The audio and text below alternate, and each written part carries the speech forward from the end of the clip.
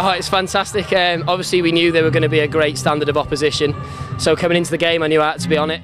In that situation I knew that was my strength, to try and run at him, and obviously I've gone by him and won the penalty, and when the penalty came I just hit it as hard as I could, to be fair.